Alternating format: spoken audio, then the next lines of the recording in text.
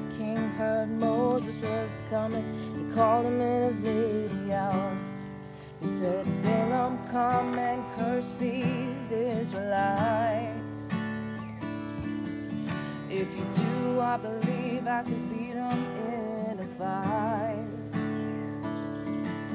When Balaam asked the Lord said, Balaam, don't you go. Israel is blessed by me, so don't you go and mess up my show. But Balaam's head was stern by the money he could earn, so he saddled up his donkey and he begged. Balaam and his servants hurried off for the king of Moab's castle, but they hadn't gone very far down the road when the whole trip became a hassle. As the donkey ran off across the field, she nearly broke Balaam's ankle. She lay right down and wouldn't get up. Balaam got her on the ankle. For the third time Balaam beat her with his cane,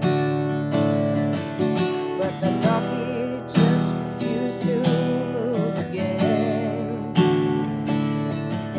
It's the thing that happened next that made Balaam's knees go weak.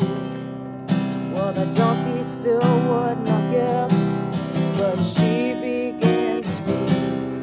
She said, Balaam, you're to blame. The way you beat me is a shame, 'cause all I've tried to do was save your life. The angel of the Lord appeared with the flaming sword in hand. Balaam fell down on his face, a very frightened man. The angel said, Balaam, you'd be dead if the donkey hadn't detected that I was waiting there to part your hair when you and my sword connected. Balaam repented for his sin, and he promised not to act like that again. And I hope he learned his lesson about God's reward for greed. But you know that talking donkey, that's really strange indeed. Now that donkey's just a donkey, but she's still the thing God used. And that's the point that I want you to see. The Lord's the one who makes the choice of the instruments he's using.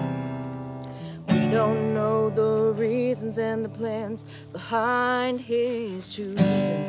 So when the Lord starts using you, don't you pay it any mind, 'cause he could have used the dog next door if he'd been so inclined.